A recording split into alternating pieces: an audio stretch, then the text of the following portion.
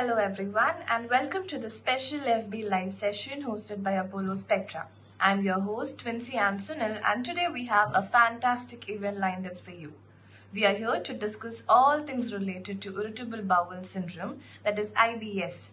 So if you have any questions, make sure that you drop them in the comments below.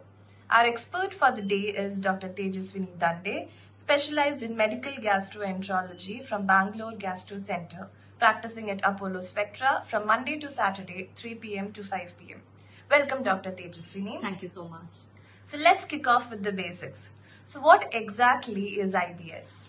So IBS or Irritable Bowel Syndrome is a dysfunction of gut-brain interaction. There is a miscommunication between the gut nerves and the brain, which makes your gut more sensitive.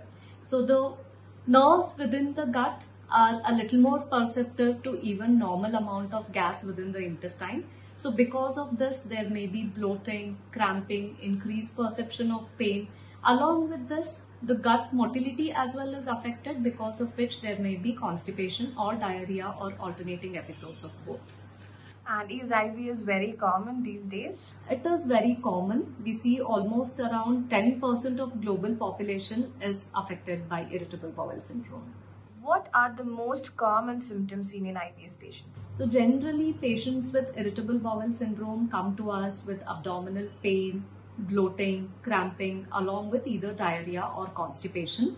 In women, there may be flare-up of symptoms during their periods. Alright, and who is at risk for developing IBS? IBS is seen in patients in their 20s to 40s. Usually, women tend to be affected more commonly than men. Patients with family history of IBS, or patients with a lot of stress and anxiety in their life, or who have had recent digestive tract infection may be at more risk of having or developing Irritable Bowel Syndrome. Does IBS affect the patient's lifespan? IBS is a chronic syndrome, as in it tends to last lifelong. Sometimes there may be betterment in the symptoms, sometimes it may remain the same without worsening, but it generally doesn't affect the lifespan of a patient. That's really reassuring. So will the patient develop cancer due to IBS? IBS does not really cause any structural damage in the intestine, so there will be very little risk of cancer in these patients. We have few more questions in line for you. Does stress increase the symptoms? Stress is one of the major trigger factors for symptoms of Irritable Bowel Syndrome. Almost 50 to 60% of patients who have Irritable Bowel Syndrome have stress as a trigger factor. And when should a patient consult with a doctor? So whenever a patient who has, if the patient has blood in stools, or there is a low hemoglobin count, there are nighttime symptoms, there is fever, weight loss, loss of appetite, or the patient is above the age of 50 or recent onset of symptoms, these are the patients who need to consult with their doctor. What we do is, generally whenever patients come to us with these alarm symptoms, we tend to do a colonoscopy on them. A colonoscopy is nothing but a fiber optic tube attached to a camera. So that is inserted through the anal canal, and we tend to check the entire large intestine and a small part of small intestine. And if we find any structural abnormalities like ulcers or any swellings, we tend to biopsy them.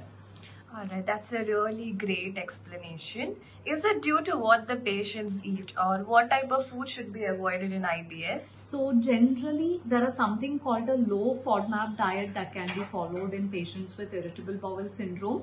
FODMAP means fermentable oligosaccharides, monosaccharides, disaccharides and polyols. Basically, these are sugars which may not be absorbed in the small intestine in some people.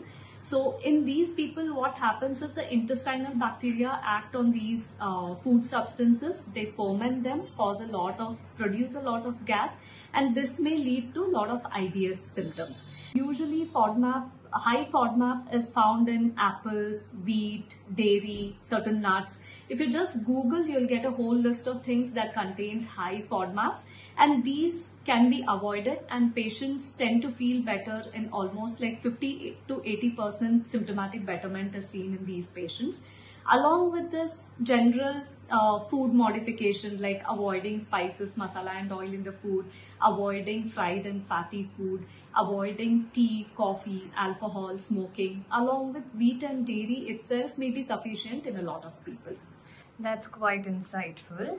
Will probiotic help with IBS patients? So probiotics are basically good bacteria. They may be helpful in some patients, but then not all probiotics are the same. So talk to your doctor before starting on probiotics. Are there any home remedies for IBS, and does yoga and relaxation techniques help? Yeah. So home remedies again, basically diet and lifestyle changes. So trying to avoid spices, masala and oily food, avoiding tea, coffee, trying to have smaller portions of food more frequently, which doesn't trigger the symptoms too much. Eat once in 2-3 hours. Don't lie down as soon as you eat. And along with this, you can keep a food log so that you can note down what you eat in a particular day and whether any particular food is causing any trigger, so that you can try and avoid these food items. Along with that, exercise and other yoga, relaxation techniques may be helpful, and these can be practiced at home, and patients with mild IBS symptoms tend to have relief just with home remedies. I have one last question for you. Are IBS and IBD the same?